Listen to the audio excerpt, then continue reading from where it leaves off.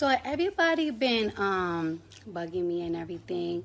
And I've been trying to work things out with my baby father for a hot minute now.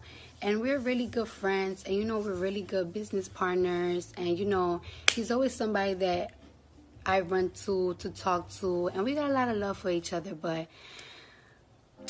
things just haven't been working out between us for a long time, and it's nobody's fault. It's just like, I guess we grew out of love, but we're not together anymore.